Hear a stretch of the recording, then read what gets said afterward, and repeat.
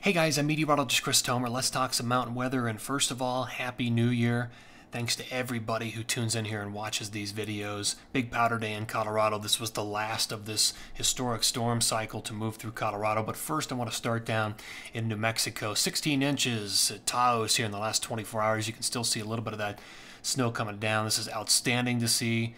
It had been dry in Taos and Ski Santa Fe and Angel Fire for so long. It's just awesome to see that. Up in Jackson, look at this, beautiful on the north side of this final storm system. The blue skies are coming out. Looks like a little bit of wind kind of blowing some of that residual cloud cover around. But I mean, that is just spectacular of Cody Bowl and Cody Peak up there. Looks like you got about 4 inches in the last 24 hours. Into Colorado, this is Loveland. Loveland, I made some notes here. You have a storm total, a 9-day storm total of 44 inches, so over 3 feet. It's been outstanding, this storm cycle for Colorado.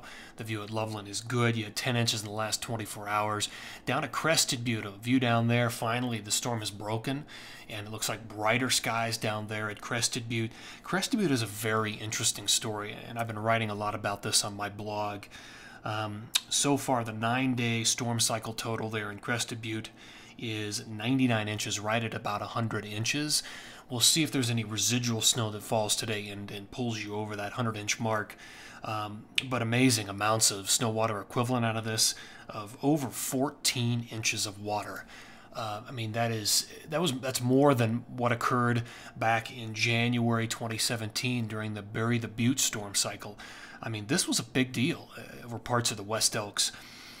Wolf Creek, I don't have a cam for Wolf Creek, but Wolf Creek got another foot, another 14 in fact, and you're at 118 inches, the storm cycle total down there over Wolf Creek in southern Colorado. Let me show you what's going on here and what lies ahead. That's what this is a lot about, is what lies ahead now that we're in January. And so let me just put some features on here. Let me just show you the storm track, and this is going to be important. So it's basically coming up and over, and then there's a very large dip in the jet happening up here, a large trough developing, and there's a low up there. And then what's obviously happening is this dip over Colorado escorting, and Taos and New Mexico escorting the storm out. But this, and I'm going to change this, I'm going to show you what I'm looking at. There's a very large area of low pressure here. There's obviously more action back here in some form riding up over the top. I can't draw it because of the box, but riding up and over that will spill into this trough. This trough is really the key. It's, we had this large trough that just translated through the west over the last 9 to 10 days. Well, there's another large trough. That's what this is, this dip in the jet stream. And what will happen is, let me just clear all this out. What will happen is it's going to start to nail the British Columbia, the coastal range, the Pacific Northwest, Oregon, Northern California, Idaho, Wyoming, Montana, and parts of interior BC and western Alberta. This, where I'm marking, will become the hot spot for the biggest snow for the next probably 5 days. And then I'd say on the 4th or later, we're going to start to see the curtain drop down just a little bit into Utah and into the central and northern mountains of Colorado, and then that snow will begin to affect those areas.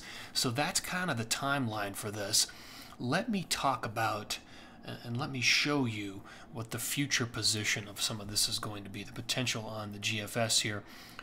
So there goes the storm out of New Mexico and Colorado. By Sunday morning, it's dry through the four corners, dry through the interior. Look at the Pacific Northwest. That's the beginning stages of what I was showing you.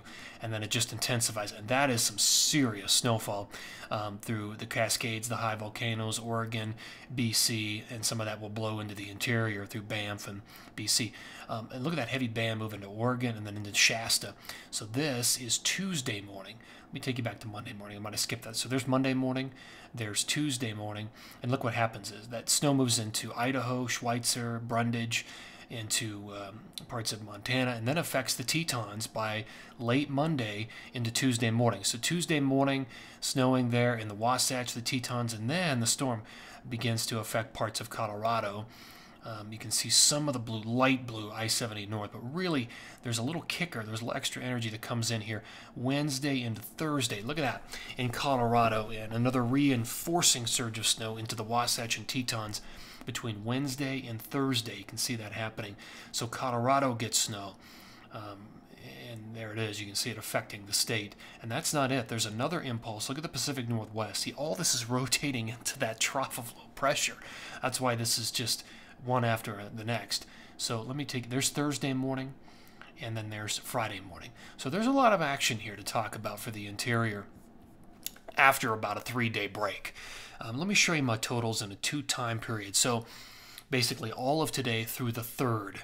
So there's some leftover snow in Colorado. That's the numbers you see there. And then all of that will exit and move away. The big numbers you see in the Pacific Northwest from Shasta up to Bachelor, Timberline, Stevens, Baker, Whistler into the interior. That's all from that next trough of low pressure storm cycle beginning to set up and move into the Pacific Northwest. All right, so here is phase number 2. Let me pull this up. And here it is. So basically the 4th through the 10th. So all those storms then begin to track into the interior. 4, 5, 6, 7, 8, 9, 10 will move into the Wasatch, the Tetons, and into Colorado and bring big-time numbers. You can see it. Basically, from Monarch North in Colorado through Crested Butte, Snowmass, Aspen, I-70 North, we're talking 1 to 2 feet during that time frame. And at least in between phase, let me take you back.